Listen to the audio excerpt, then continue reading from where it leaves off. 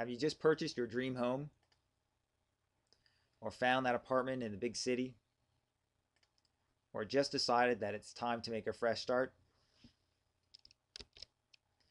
Whatever the reason, moving can be a big project and requires careful consideration and execution of many tasks.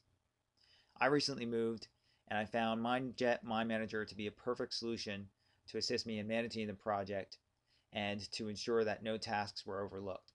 This is really a great piece of software, so I'd like to share with you my map that I created to manage this. I simply started with a brand new file called Moving Checklist, and I added different topics containing all of the tasks that I need to track during the move and of course after the move. So let's take a look at some of these items and show you how I did it. First of all, I was really concerned with changing my address with all of my friends, my family, and the different vendors and organizations that I have my address listed with. So I mapped this out and really spent a lot of time in this area. And first of all, I wanted to make sure that I updated my address with my family and friends, emailed most of them, but a few of them did have to receive pre-printed cards for those of them that did not use email. Of course, updated my address with the postal service. You can actually do that online these days.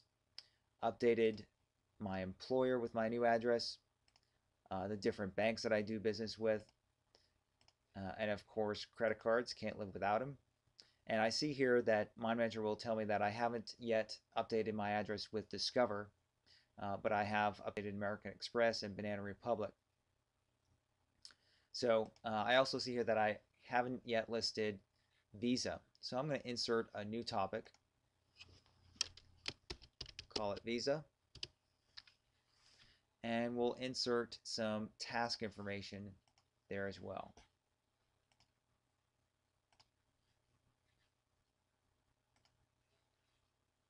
So now I can track that as I move along and make sure I update those.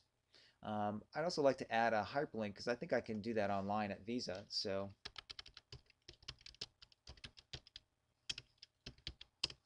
that way when I'm ready to come back to this task and complete it, I can simply just follow that link and save myself some time.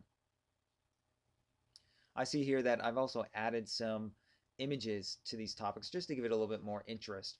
So I'm going to add one for the credit cards. I'm sure there's a credit card image in the library here.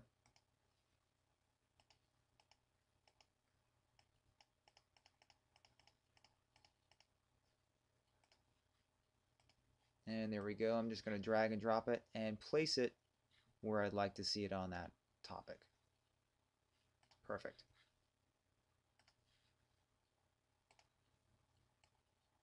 And of course, you want to make sure that you update your address with different investments that you have, such as your 401k or other investment firms, your utilities such as cell phone, cable. With the electric, you have to make sure that you order the end of service as well as new service to the place of your moving.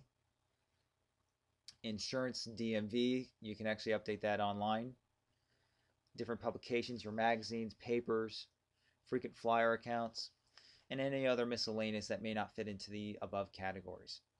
So I spent a lot of time managing that area of the map, but also things like ordering the packing materials for your boxes, different sources you might want to consider, such as, of course, a place like U-Haul, or your friends or family that may have recently moved, or the shipping department at work, or your local grocery store are also good resources to get some free or inexpensive boxes.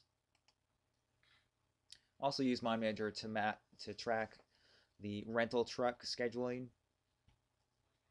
all of the work that I had to do at the new house, of course, cleaning, lots of cleaning, and a lot of painting. And by the time I got done with all of those tasks, I realized that there really wasn't time to refinish the wood floors, so that'll be a project at a later date. Moving to the other side of the map, I have a task here that I need to schedule the move with the security office at the new complex. So I've received a contact that I need to call, and I'm simply going to insert that contact into MindManager directly to Microsoft Outlook through MindManager by adding a new contact using the Microsoft Outlook link.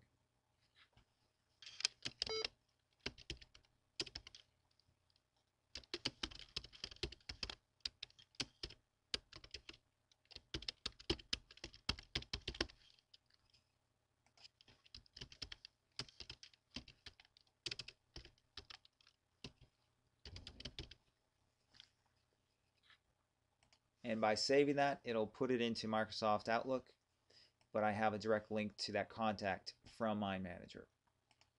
So I have access to that information all from the same map. There are also another number of items that I want to sell, and I included an Excel range to an Excel document in MindManager. So if I just click on the icon, it opens up that Microsoft Excel document, and I have the whole list of items that I wanted to sell. And I just got a call from Katie. She wanted to buy those bookcases for 20 bucks each. And I'll save that document. And going back to MindManager, I see it's now updated in MindManager. There are a number of purchases I need to make for the new place, and of course, post-move activities that I need to take care of after I move out of the old apartment. Now, what I typically would do is when I open up the map each day, I would just simply do a filter and view the information, view the tasks that I haven't completed yet. So I'd simply just hit view, go to filter, and do a quick power filter and show those tasks that are not checked off as complete, and we'll show those matching topics. And so now I'm only looking at those tasks that I've not yet completed. So it's a really quick way for me to manage those tasks and focus on what needs to be accomplished. At any time I want to come back and look at all of those tasks, make sure I haven't missed anything, I can come back and remove the filter and see everything contained within that map.